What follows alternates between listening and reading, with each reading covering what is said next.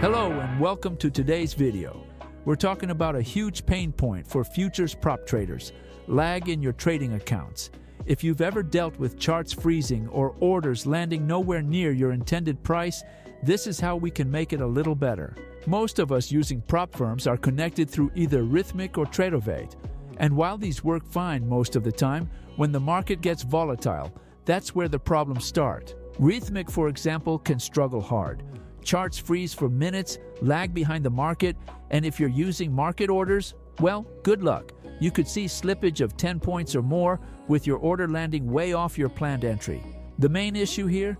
It's all about connection quality and data flow.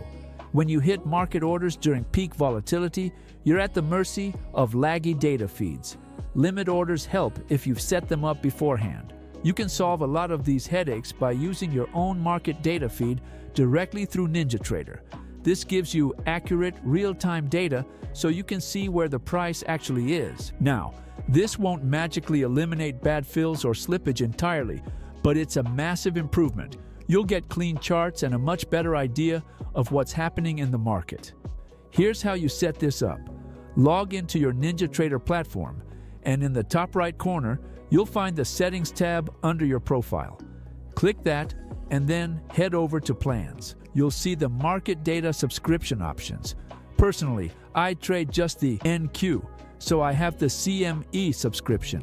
It's only $16 a month, basically nothing. But if you're trading other markets, there are additional subscriptions available for other products. Once you've subscribed to the market data you need, it's time to enable it in NinjaTrader. Go to Tools, then Options, and head to the Market Data section. Under General, you'll see a setting for preferred connections. Set Futures to NinjaTrader Continuum. What this does is ensure that all your chart data is coming directly from the CME Group, giving you the most accurate price data.